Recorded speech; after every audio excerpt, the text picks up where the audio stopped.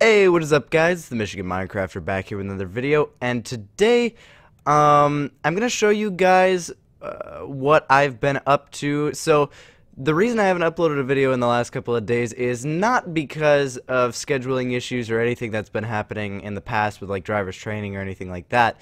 It's because I finally decided to get to work on the server project, which I've been talking about for a while now, which is taking the elements from my Michigan world, from Bixopolis, and from all the other things that I've shown you guys over the past year and a half, and just combining them all into the server. Right now, everything's a work in progress. I've been experimenting with some things, which I'm going to show you in a second here. And it's still going to be a while before any of this is actually in the server where you guys can mess around with it. But part of what you guys are going to see here today is working with a program called MCEdit, as you could probably see right now, which is a really cool Minecraft world editing program, which is really helpful as far as like doing large scale things with a lot less time than it would take in normal Minecraft. So let's get right into it. So basically what I'm going to show you guys is what I've been doing as a proof of concept that is going to kind of, how do I explain it? Like, it's basically the same concept as what I'm going to use to make the server world, but this is going to be just kind of a proof of concept thing, not the actual thing. So first of all, we are going to go in and load up Bixopolis in here right now. So if you guys have never used MCEdit before, it basically renders Minecraft the same way Minecraft does, just a little bit more grainy. Okay, so let's see, what do we want to grab? Basically what I'm going to do is grab one of these buildings that I want to copy and paste, and I'm going to select the whole thing and take it into another world. So let's start with the Nether tower thing, because I feel like that'd be a cool one to do it with. So let's do that real quick. Let's see, where do we want to select from? Oops, sorry about that. The controls in here are really hard. I'm still getting used to them because the controls for MCEdit are like really funky. But let's see. Let's select from, oh, there we go. My selection tool was being weird. So let's select from there. Oh gosh, what is going on? There we go. So confusing. Up to the top of the Nether tower, which is not going the way that I am wanting it to right now. And if you guys are interested in like working with MCEdit after seeing this, and you don't know what the controls are, basically it's just you right click to move your camera view around and left click to do selections. Okay, there we go. And left click again, there we go. Now we've got our selection. That was more complicated than it needed to be, but whatever. So we've got our building selected.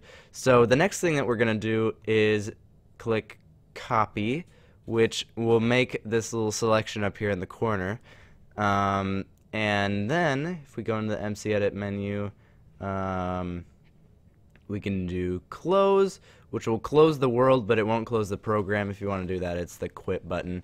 And then we're going to load up our copy and paste world, which is my proof of concept world for copying and pasting things. And here we go. As you can see, I've already copied and pasted my Michigan world in here, so that actually worked pretty well. As you can see, the water is all where it's supposed to be, and pretty much everything copied the way it was supposed to. I actually forgot to use the backup world save for this one, so it ended up having the box from this is the box that has like all the command blocks in it from the helicopter vanilla mod thing. So yeah, that's why that's there. But let's go find a place where we want to paste our Nether tower building thing. Let's see. So all we got to do is click on that, and it's rendering in there for us. So we can just move this around, and again, I can just right click to look where I want to, and then yeah. So let's see, what would be a good place for this to go? As you can see, it's like kind of glitchy.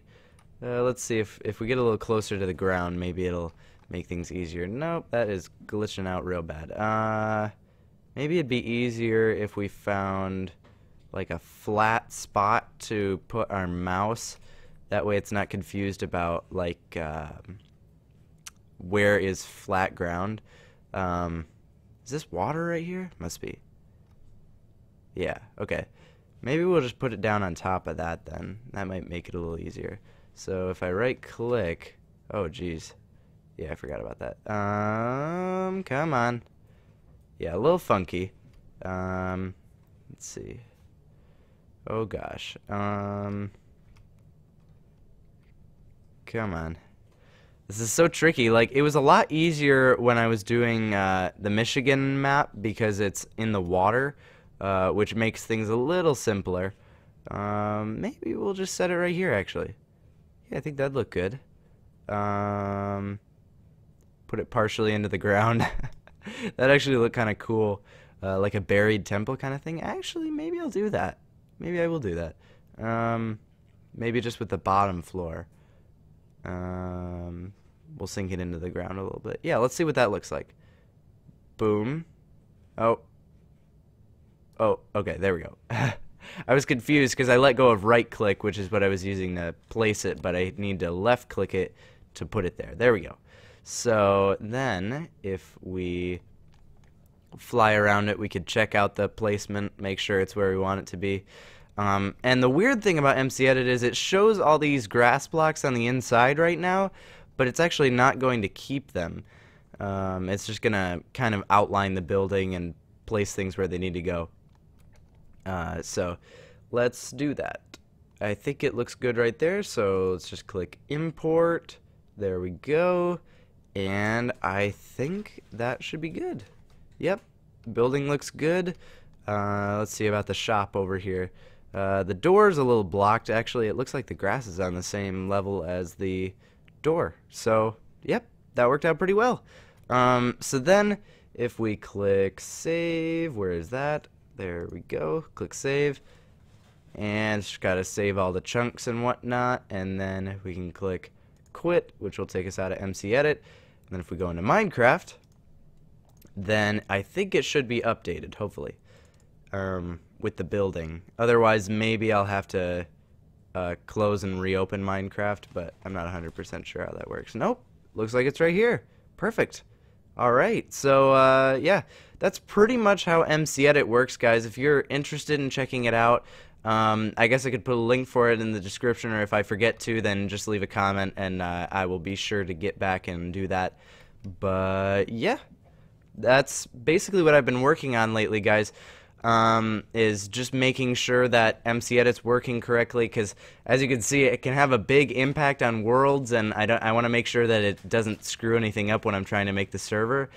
But yeah, that worked out pretty well. Oh, didn't mean to do that. So one last little thing that I wanted to point out is that I've also been working with another world editing program, or actually in this case it's a mod. It's called World Editor. My friend Josh is more familiar with it than I am, because he used to experiment with it a lot on his server back in the day.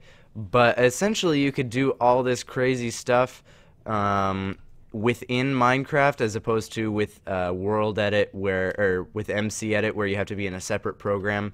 And it has like all these different tools you can use. Like, for example, I think if I press L, there we go, it brings up this little screen that shows me all the different things you could do.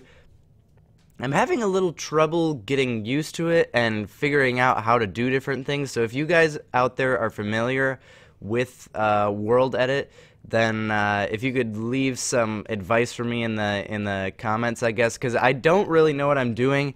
I know how to get the wand tool, and I know how to do like the brush command, which is what I've been doing. That's how I kind of flattened out this area that was previously like a cliff sort of thing when I first imported my Michigan world. But basically what I'm going to be using it for is just smoothing things out once I import worlds. But yeah, again, if you guys know more about how to use MCEdit, then if you could leave me some advice, that'd be super awesome, because I'm having a little trouble with it. But I think, let me see, let's try it out. See if I can remember the command. If I do it all the way over here, let's see if I could do / brush. I think that's how that works. Or, yeah, right? No. Let's see. / oh, it's smooth, I think is what it is. So, / smooth. Yeah, so it kind of smooths everything out. I would need to mess around with it a little more to really understand how it works and like get a little more used to it. But let's see if maybe if I make it a little more widespread, maybe it would smooth it out a little bit more. So / smooth. Did that do anything? Not really. Yeah, so again, guys, if you know a little bit more about MCEdit, some advice would be really helpful, because I have no idea what I'm doing. I've watched a couple of tutorial videos, and again, don't really know what to do. Like, I don't know. A lot of the videos online are about using it as a server plugin as opposed to a single player mod. So, and some of the functionality is different. I don't know. It's weird. But yeah, so if you guys are interested in either of these programs or mods or whatever, I'll leave a link in the description. And if you enjoyed this video, definitely be sure to leave a like and subscribe. And I will see all of you guys in the next video.